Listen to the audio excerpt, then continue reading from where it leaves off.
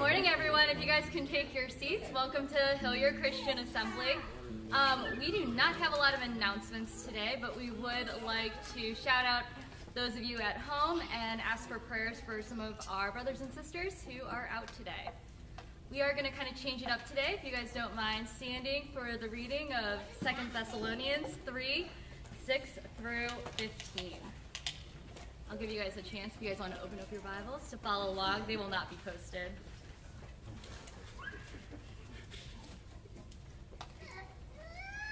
Now we command you, brothers, in the name of our Lord Jesus Christ, that you keep away from any brother who is walking in idleness and not in accord with the tradition that you received from us.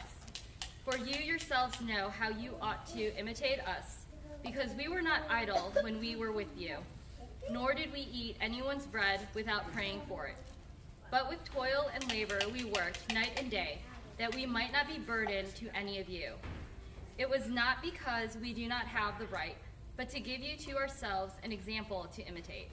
For even when we were with you, we would give you this command: if anyone is not willing to work, let him not eat. For we hear that some among you walk in idleness, not because at work, but busybodies.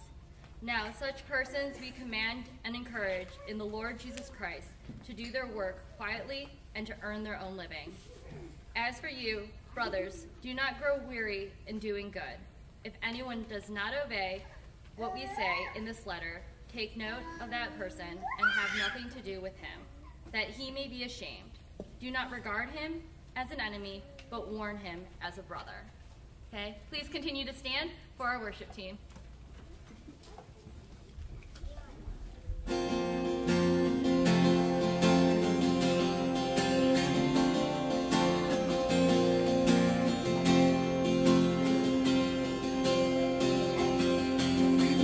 Praise to the Father of our Lord Jesus Christ, our God and our King. To him we will sing.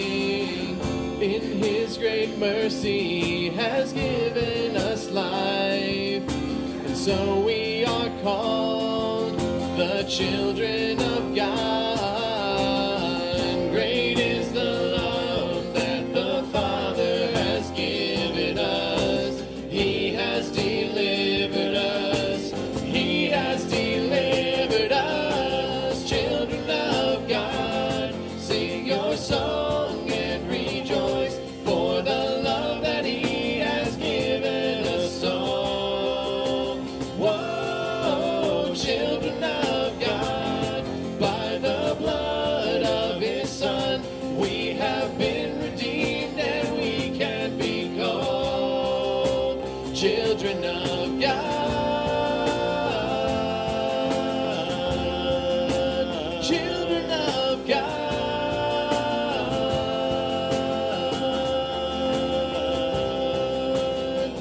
A mystery is revealed to the universe. The Father above has proven his love. Now we are free from the judgment that we deserve. So we are called the children of God. Great is the love that the Father has given us. He has delivered us. He has delivered us. Children of God, sing your song and rejoice for the love that he has given us all. Whoa, children of God, by the blood of his Son, we have been redeemed and we can be called children of God. Children of God.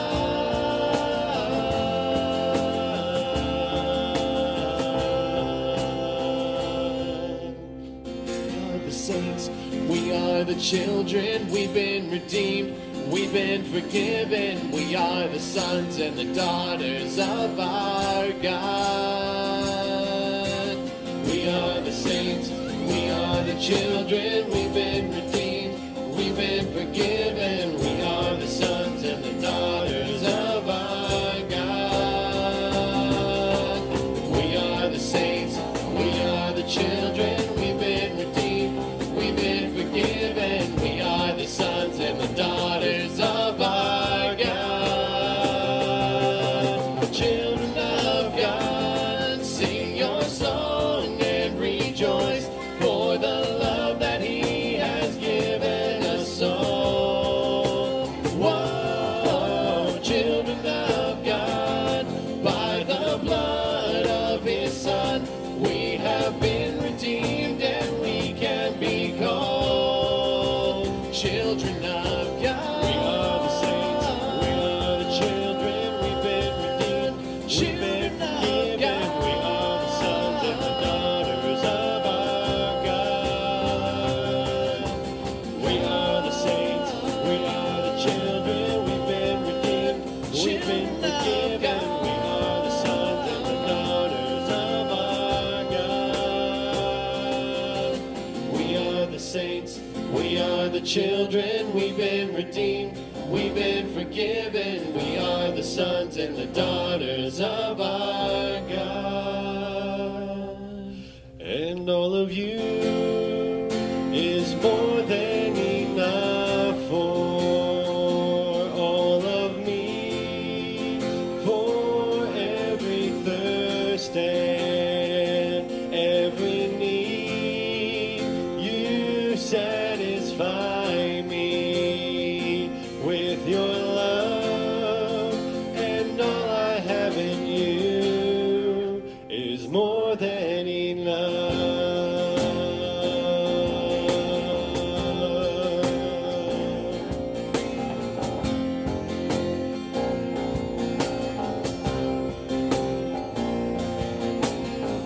You are my supply, my breath of life,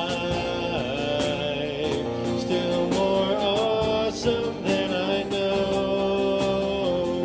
You are my reward, worth living for, still more awesome than I know. And all of you is more than enough for all of me, for every thirst and every need.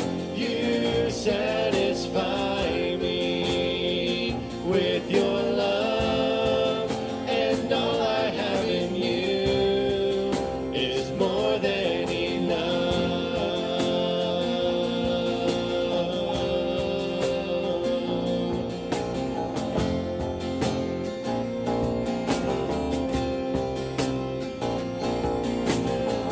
You're my sacrifice of greatest price, still more awesome than I know. You're my coming King, you are everything, still more awesome than I know. And all of you is more than enough for all of me, for every thirst and every need.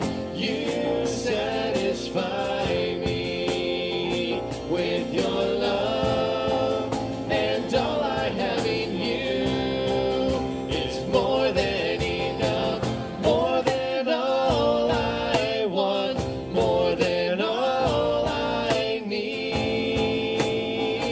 You are more than enough for me, more than all I hope, more than all I can see. You are more than enough, and all of you is more than enough for all of me, for every thirst and every need. You satisfy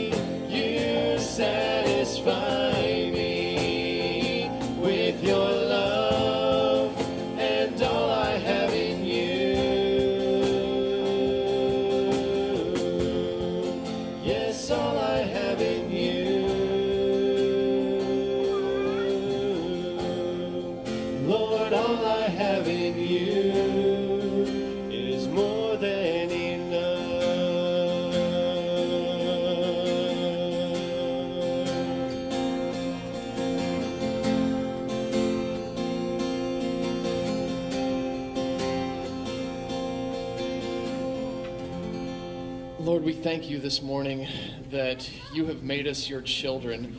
And Lord, that as our Father, you are more than we could ever possibly need. Lord, you are sovereign over all. You have created the universe. You have created us. And Lord, everything we need, we can find in you. Lord, we pray that you would focus us on that. Keep us from being distracted by wants of the world around us. And Lord, help us to just focus on what we truly need and find only in you. In your name we pray. Amen.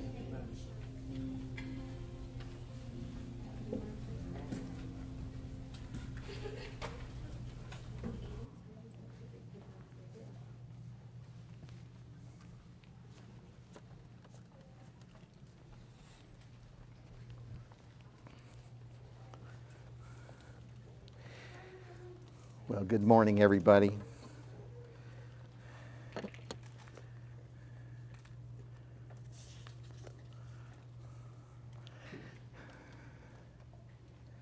Let's have some prayer before we get started into, oops, wow, every time. Anytime there's more than one working part, moving part, then, okay, how about that? Is that better? Okay, good. All right, let's have some prayer as we go into 2 Thessalonians this morning. Jesus, Lord, we love you for the words that you have to speak to us. You communicate to all of our hearts your glorious reality. And we're looking forward to that again this morning as we get close to the end of this letter. Things seem to be winding down, but they're really just speaking to us where we're at. Lord, we thank you that your Holy Spirit is present and working inside of every one of us as we open our hearts to listen to you, to listen to your word, and to obey you.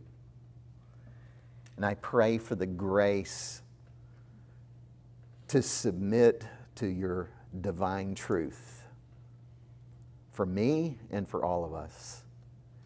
In your name we pray. Amen. Hey, have you ever heard of that saying, so heavenly minded that you're of no earthly good? Okay. Well, you can never say that about the apostles, especially the Apostle Paul. You know, you look at the letters that he wrote, and Paul always, or at least more likely than not, follows the same structure every time he writes. There's a salutation, and then, boom, he lays out a huge view of everything according to the gospel. For instance, when you read the book of Romans, you know what you find in Romans? The first 3 chapters of Romans, you know what Paul is doing? He's telling you what's wrong with the whole world.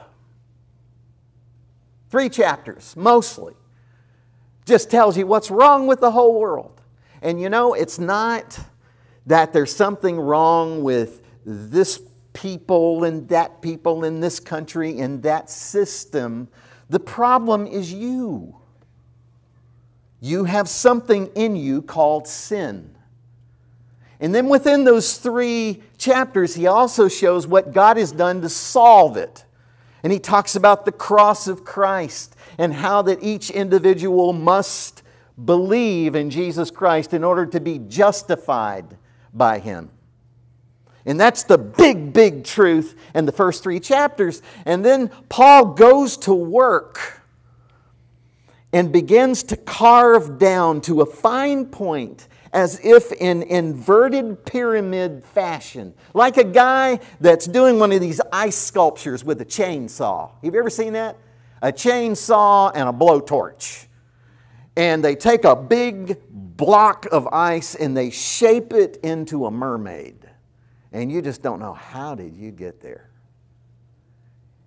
And that's what the apostles kind of do. They start off with this big view and work their way down to a fine point where they take all the heavenly reality and then tie it around your feet where you stand on the ground and make it eminently practical. And so Paul does this in Romans. You know, he starts with, let me tell you what's wrong with the whole world. And then he ends up in Romans 16 telling us how that we should get along with one another in the church. Wow! He went from there to there. Incredible. In the book of Ephesians, Paul starts off with eternity, where God is planning and choosing. This is way back.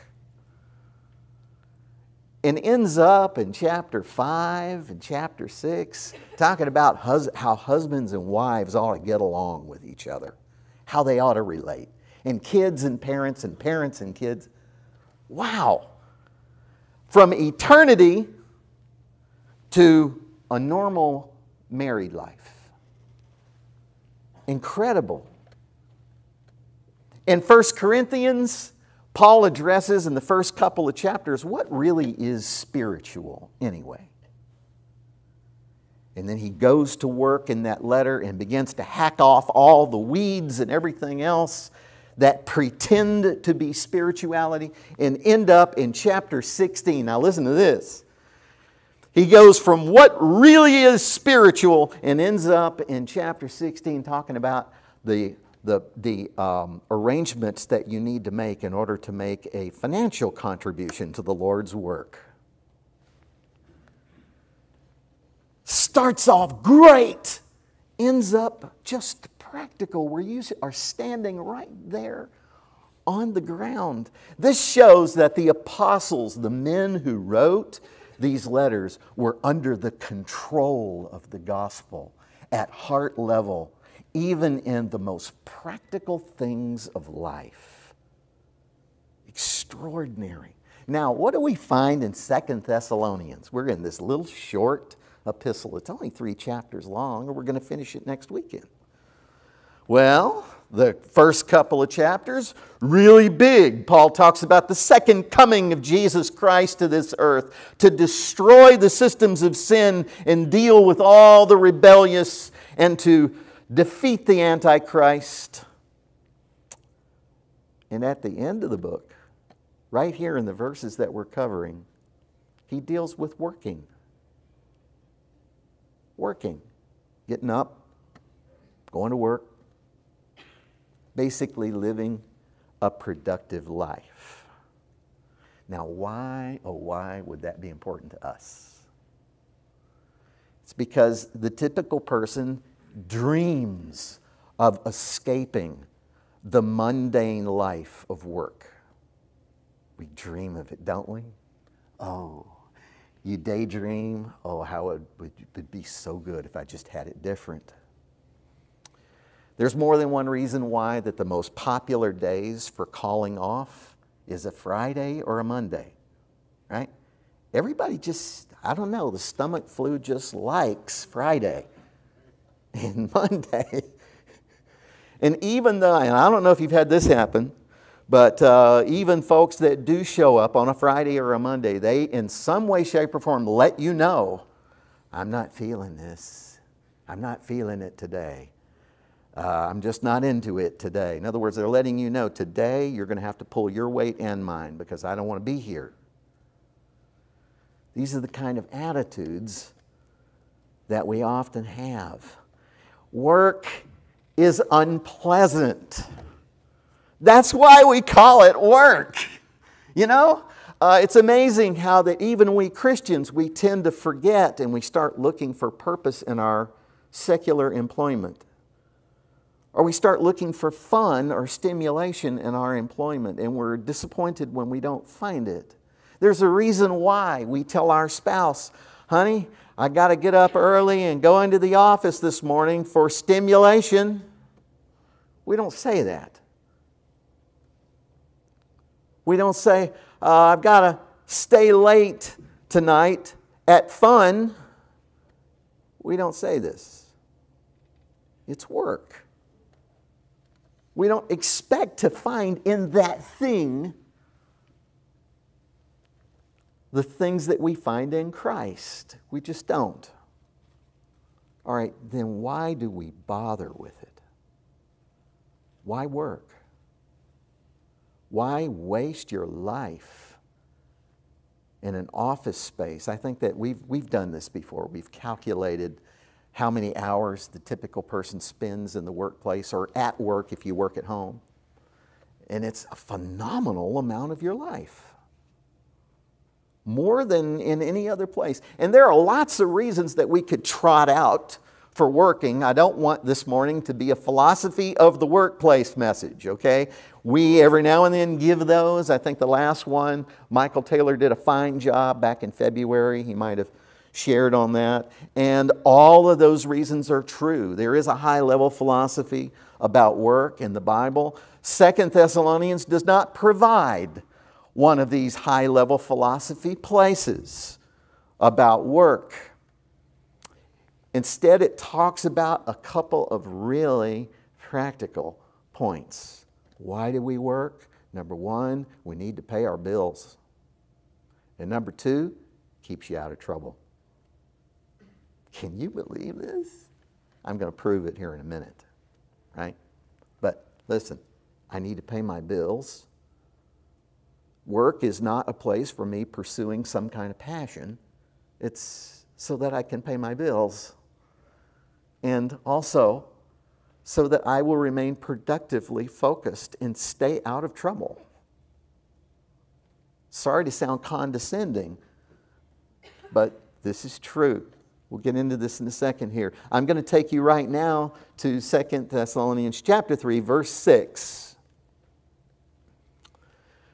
Where Paul gets serious and reminds them. He says, now we command you, brothers. No suggestion here. We command you, brothers, in the name of our Lord Jesus Christ. In case you forgot, Paul's saying, I am speaking of heavenly and divine realities. I'm reminding you. And I'm going to take this down and I'm going to tie it around your ankles. What I'm about to say. You see, the Lord Jesus Christ is that superior spiritual reality, the person of Christ. And he says, I command you in the name of our Lord Jesus Christ that you keep away from any brother who is walking in idleness and not in accord with the tradition that you receive from us. Strange. But anybody that makes a life of avoiding productivity needs to be avoided. Now, this doesn't mean that we avoid someone who is unemployed or between jobs and looking. We don't stay away from that saint. But we avoid those who are unproductive. And they've sort of made a life out of it. They made a habit out of it. This kind of life is not attached to the gospel. And we're looking, listen, all about, you know what discipleship really is? A follower of Jesus means I take spiritual reality and it somehow controls my living and ethical relationships and every other, my money, how I spend my free time, my marriage, everything, including my work and what I do. Idleness is an invitation for sin to emerge. Now let me appeal to your own experience. Have you ever felt that where all of a sudden you've got 3 hours of unoccupied, unscheduled time and it just opened up? And at first you're stunned. Then you sort of walk around in a semi-daze in the house and you think of, well, maybe I'll read a book, and maybe I'll do this, and maybe I'll do it. And finally, what will happen is sin starts to emerge very slowly, like a hermit crab. They ease out of the shell, and those 2 weird eyes look around. Nobody around, no expectations, nothing scheduled. God help you if you're online and you realize, hey, I got 3 extra hours. And then you're what happens is that sin slowly emerges. It says, oh, this feels good. This feels good. This is kind of how it works. This is how idleness works. You think about the people who are independently wealthy. Now, not all the wealthy, because people who have really worked hard to earn it continue to be productive people. You know, they may fly to their work in a helicopter, but they still go to work. You know why? So they can make more money, or so they can keep their money. In other words, they remain productive.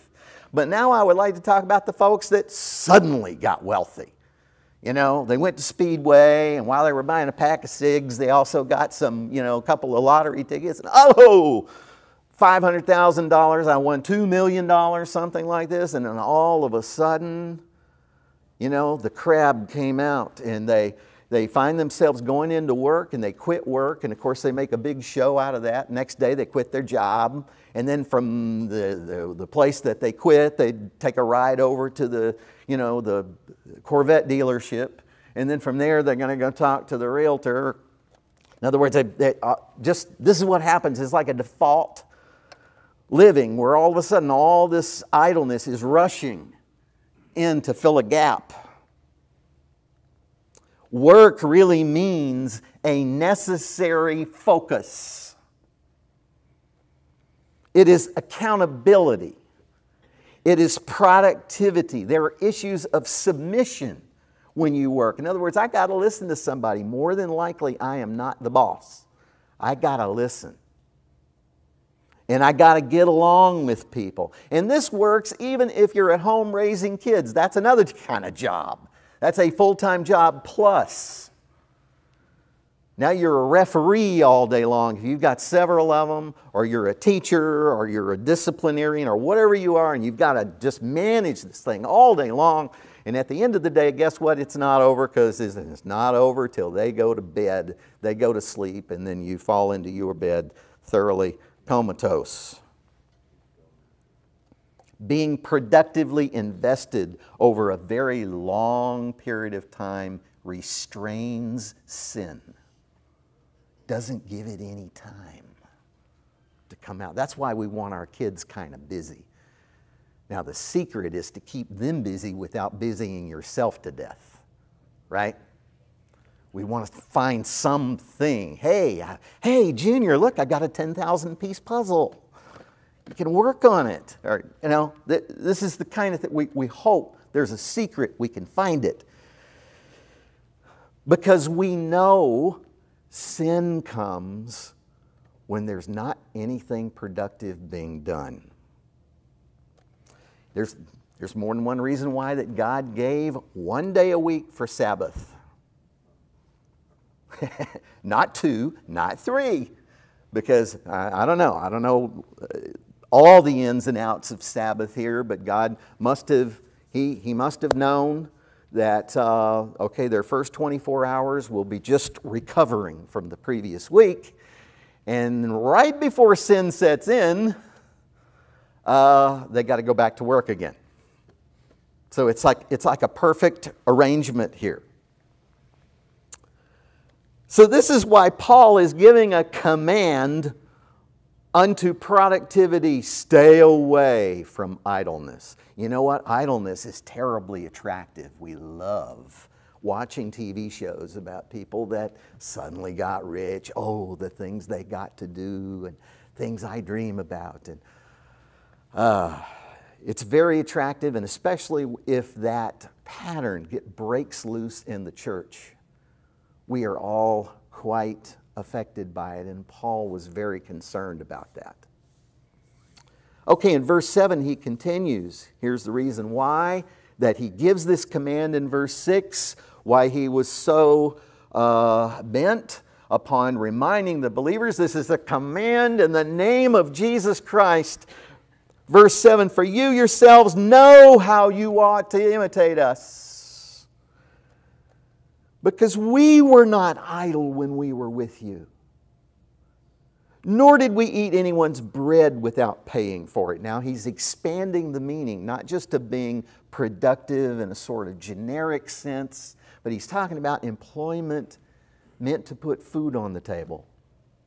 We didn't eat anyone's bread without paying for it, but with toil and labor we worked night and day that we might not be a burden to any of you. It was not because we didn't have that right,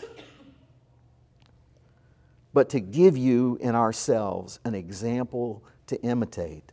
You see, Paul even said, he said, look, we have a right in God's eyes to be supported full time financially. We have a right.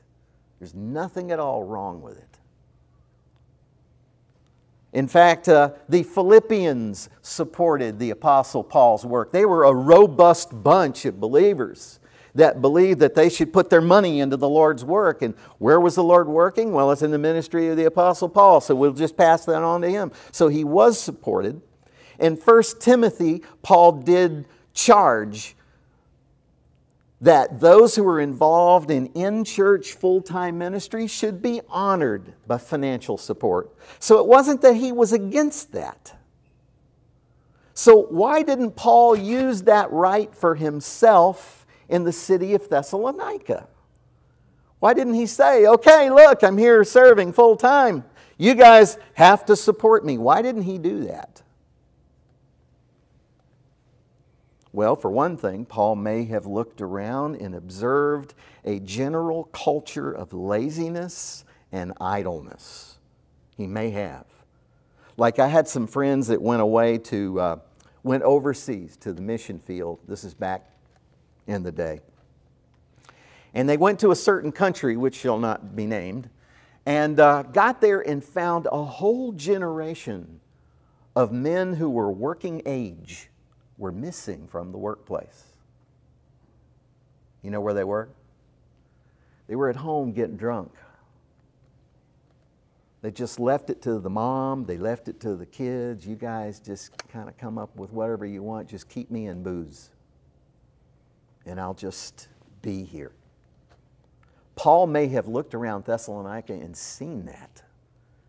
And thought, oh no. We have to, as he said here, provide you in ourselves with an example to imitate. So he may have needed to provide an example that way. Okay, secondly, he pointed out we didn't want to be a burden to any of you. That was in verse 8.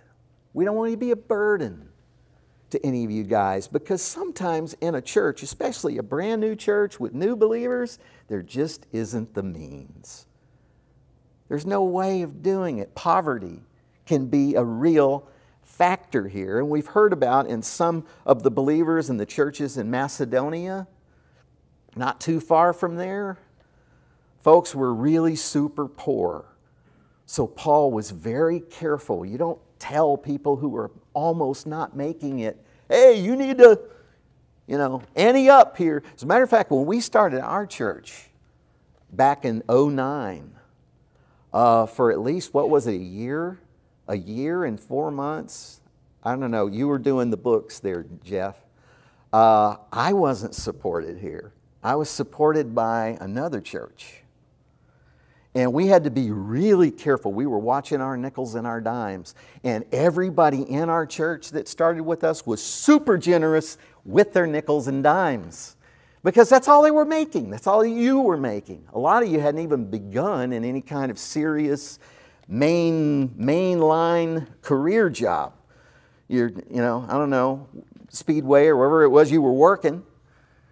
And I tell you what, everybody was anteing up with the $1 and with the 50 cents here and with a little bit there that we had. And God honored that. And then after a certain period of time, He started to turn loose the big time jobs. Because He honored that. Because you honored Him. We had, I remember our website back in the day.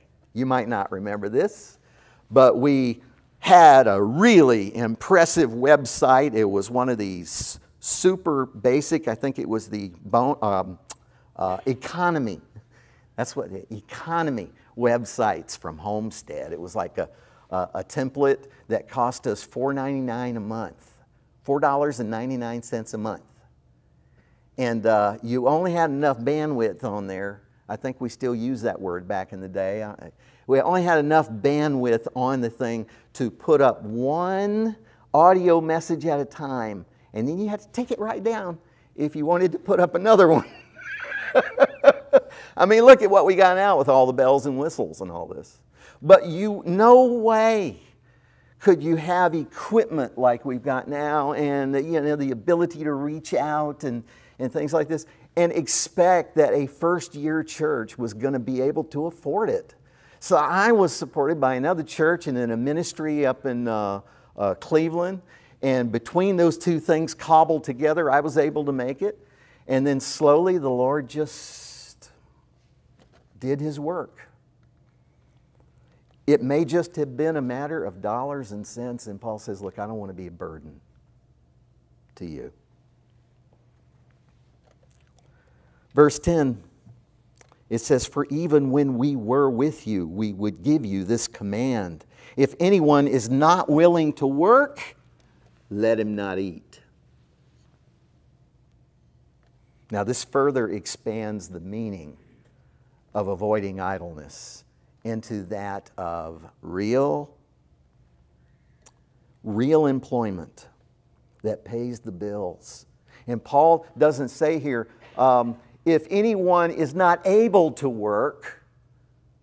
He said if anyone's not willing to work. There's a big difference here. Because if you're not able to work, that might mean that you're an orphan, or you're a widow, or you're somehow disabled in the church. And yeah, we should rise up. And we should take care of that. But these guys, some of them are not willing to work. They're able-bodied and not willing. Paul says, well, it's just really simple. He shouldn't eat. Those who don't eat quickly find a means of working. Now, Paul himself had two, let me give you a little background here. All right? Paul had two levels of expertise. First of all, he had a graduate level education taught by the finest teacher of Judaism in the known world, and that was Gamaliel. Paul told us this in Acts chapter 22. He said, I was learned at the feet of Gamaliel, and Gamaliel is still known today among Syria's Jews. Paul was there learning, right? That's where he went to grad school. That was his passion, you know. But what kept gyros on the table, or should I say heroes on the table, was not his superior training in Jerusalem. It was his fallback profession. You could say his undergrad was tent making. I imagine that Paul's parents were a very pragmatic couple, just like a lot of parents in the ancient world. Here's a boy, I'm fired up for God, and this is what I want to do with my life. Okay, great. Like today, your child may announce to you, I'm really interested in ancient Chinese musical instruments, and I want that to be my profession. Okay, that's wonderful. For a graduate degree, let's talk about something a little more primary. Okay? First of all, we're going to make sure you can pay your bills. You can put some food on the table. And for Paul, that was tent making. Now, we know this from Acts chapter 18. Paul was a tent maker. Every son was guided into a primary occupation,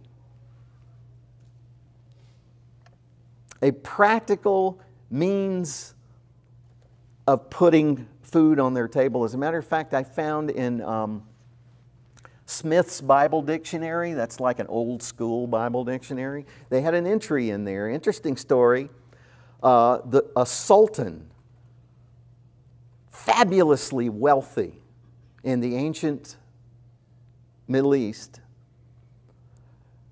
the guy that's got the big palace and all the trappings, I mean, this is the size of his bedroom basically in here, right?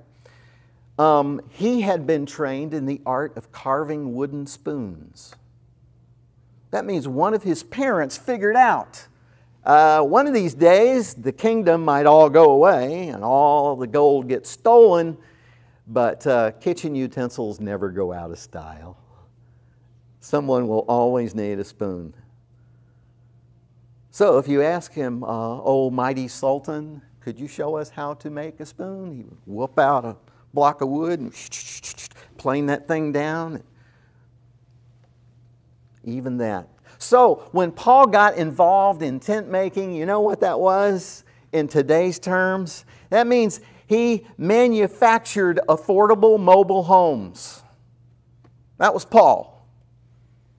It was a marketable skill, highly needed in the outside world. You know, better than my primary skill. You know what I was trained with in the U.S. Army? Firing anti-aircraft missiles at enemy planes. Important skills for the outside world. At least that's what the recruiter told me. Anyway, just picking. But yeah, that was my primary skill. And eventually I had to get a primary in, not in Bible study, like a lot of people get undergraduate degrees in Bible. Mine is in healthcare management, which means I can run your secretarial pool for a little more than minimum wage. I'm willing to do that. I can do that. So there's always, these kind of jobs, you want to make sure that there's always some kind of angle. And Paul had one of these. And his was highly in demand from city to city. People always needed a place. They always needed some kind of tents. He got apprenticed into that trade. Now, we don't know a whole lot about what that looked like when it was happening, but more than likely it just means he was a wet behind the ears kid that showed up at the site of the tent being made. And if you declare yourself an apprentice, that means, guess what? You're getting no money and you're getting to do all the work that no one else wants to do. Like, here, boy, carry that shoulder load of materials over here and then cut that incredibly thick, stubborn fabric and get blisters between your hands and all this. Here, haul the ink, haul the dye or whatever it is. That's how he started, and it was enough to provide for his needs for the day. So probably he would start in the morning. Now in Thessalonica, he was there so short a time, more than likely he didn't have time to get vetted into a tent makers guild or any kind of thing like that, nor did he have name recognition.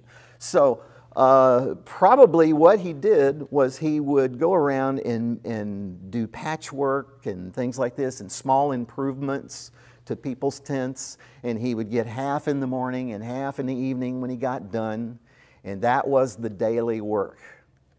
That's probably what he was doing. And he made enough to provide for that day and to help support those who worked with him. Now, I would say that today, if you want to look at like an area like IT. You know, Greg Wyatt's in IT. Of course, unfortunately, he's at home today. He has to be. But I don't know. Brendan, you're in IT, right? Or some form of it? That's what they keep telling him. They keep insisting. You know, it seems like there's always going to be a need for IT because there will always be men my age that still have a system that's got a 4X CD-ROM in it. And you know, it's still got the tray that comes out, the cup holder. You know the cup holder? Yeah. Yeah, the CD cup holder. And yet, you know, you always have guys like me, which means you will always need IT. Or law, or medicine. You'll always need it. You might not be able to make all the money you make, but there will always be somebody that needs to be sued. Am I right there, Thad? Okay, yeah. Somebody always needs to be sued or needs to be protected from being sued. Or you're a welder, or you're an electrician, or a handyman, or a plumber. You kind of know the need for it is everywhere. So Paul, amongst these Thessalonians, modeled this kind of work. It was a bivocational kind of ministry. Now, after having said all this, verse 11 says, we hear that some among you walk in idleness. This is what we heard. Not busy at work, but busy bodies. You know, some of these folks probably were very spiritual types. You can't tie their feet to the ground anywhere. And so they're always, well, the Lord led me here, and the Lord spoke to me, and the Lord told me this, and God told me that, and maybe even some of them had heard about Jesus coming back. And they'd said things like, well, I don't need to get a job. Jesus is coming back. He may come back tonight. That means I would waste a whole day looking for employment. I might not even need to pay tomorrow's bills. Hey, don't think that this is strange. I heard this kind of reasoning before. Back in the 80s, where some said, I'm not going to go get my degree because the Lord's going to come back. I'm not going to go to college. And then even after they were in college and they'd gotten saved, they said, well, you know, the Lord's coming back. I'm not going to do my homework. I might not even need to do that theme paper. I'm not playing with you. These kind of things got said. Of course, the people that said them now are really regretting it, because it's been decades and the Lord didn't come back and they still had to pay their bills.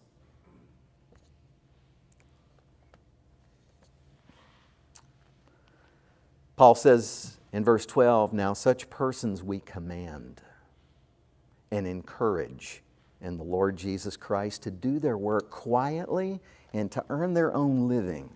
Verse 13, as for you, brothers, do not grow weary in doing good. Don't get tired, please. I know your job's not fun. I know it. I know it's not fun and you're not finding purpose in it and you feel like they don't appreciate you. Yes, don't grow weary. Don't give up. If anyone does not obey what we say in this letter, take note of that person and have nothing to do with him. Why? That he may be ashamed. Now, here he doesn't say excommunicate the guy or call him out, but just avoid him and let the collective, let the collective shaming of the faith community speak to him. Do not regard him as an enemy, but warn him as a brother. All right, you know what all this is? This is just another way of saying discipleship.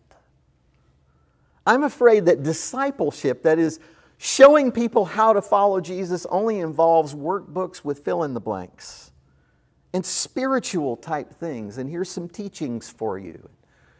Can you give the seven principles for which the Lord died on the cross? Can you name them off? Sin, Satan. Okay, name all these things out. And if you can, that means you've been discipled. Paul said, no. Not only that. In fact, those things need to control your work life. This is discipleship. We think spirituality in its most effective experience is somehow something grandiose. I'm spiritual. God spoke to me. And we think of that. But listen, when Jesus came out in his public ministry in Mark chapter 6, you know what they said about him? They said, this is the carpenter. Mark chapter 6 and verse 3. People said, this is the carpenter. Where's this coming from? For years, he was quietly making tables and chairs. For years, he was planing doors for people.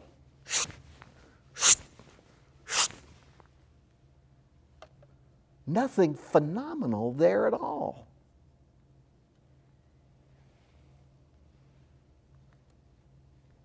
A man approached Martin Luther, the reformer, one day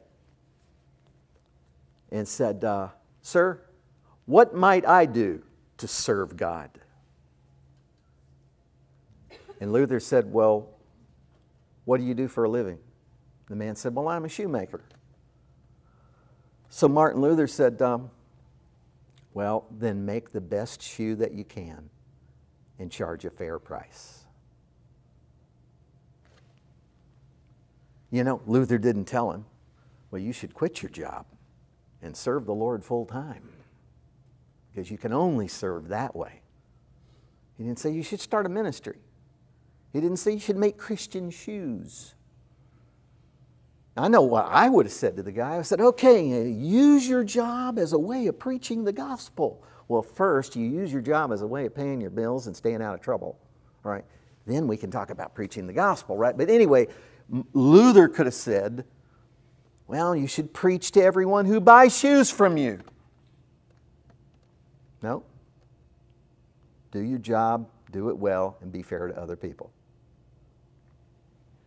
You know, I've over many years of time, I saw a lot of people get involved in full-time vocational Christian service. They wanted to be involved in ministry. And some of this, unfortunately, was not the result of calling. It was more like, I'm bored with this stupid, dead-end job. I'm tired of it. I want to get involved in something where I am, I'm inspired from day to day. And then they got into ministry and found more of the same.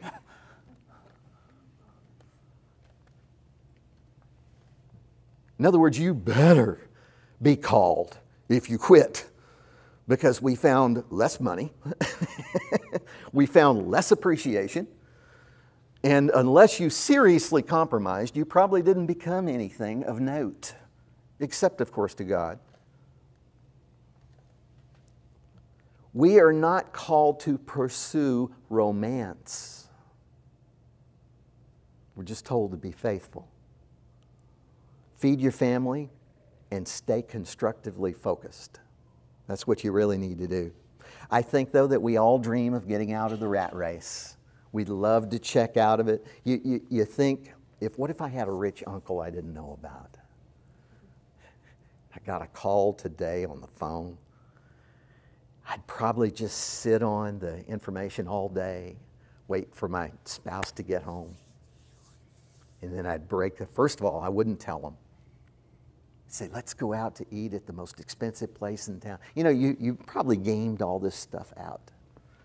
And then I'll break the news to them over a glass of champagne. We feel like, if I really want to be involved in the gospel, I need to be free. And no doubt some were thinking this in Thessalonica. I need to be free of these lower things.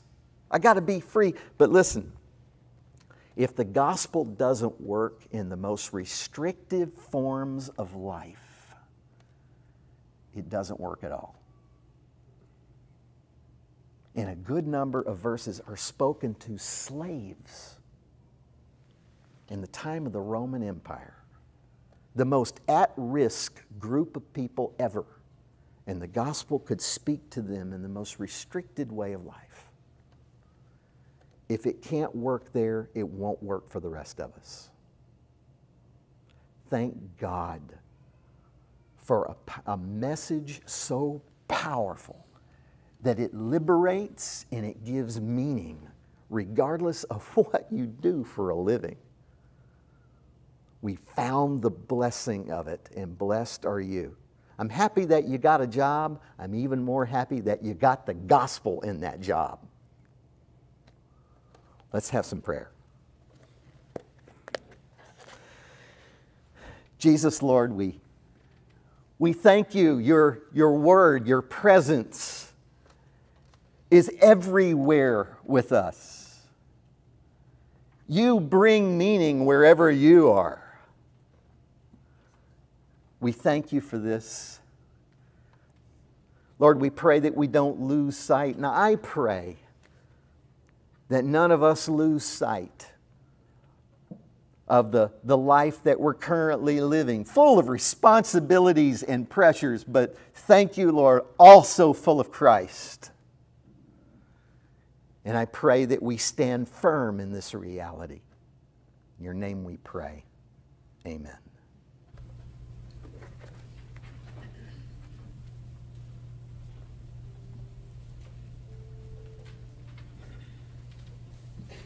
Please stand and join us for our last song.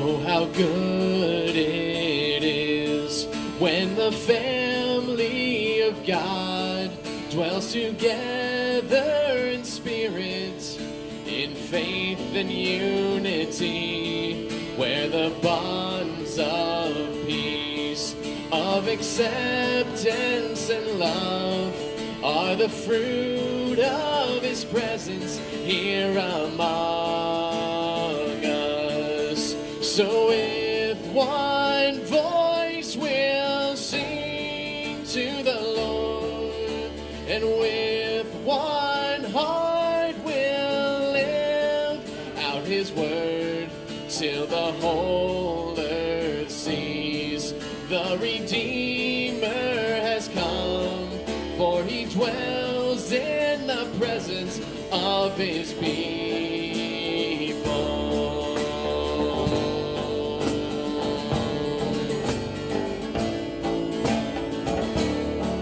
Oh, how good it is on this journey we share to rejoice with the happy and weep with those who mourn. For the weak find strength, the afflicted find grace when we offer the blessing of belonging. So with one voice we'll sing to the Lord, and with one heart we'll live out His word till the whole earth sees the Redeemer has come, for He dwells in the presence of His people.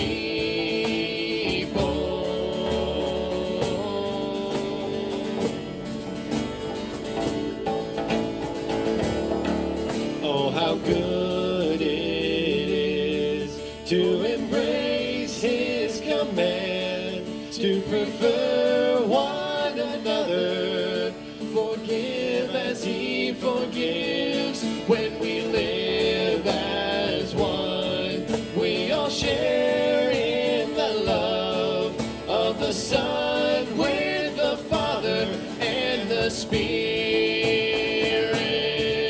So with one voice we'll sing to the Lord, and with one heart we'll live out His word till the whole earth sees the Redeemer has come, for He dwells in the presence of His people.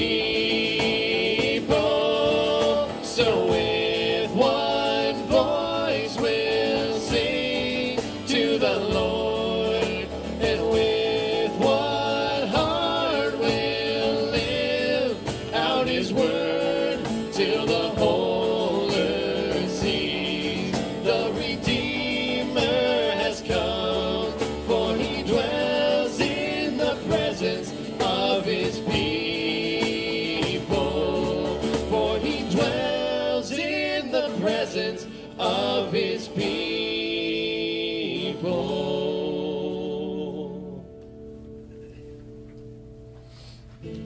Thank you all for coming and joining us in worship and hearing the word today. We pray that you have an awesome week.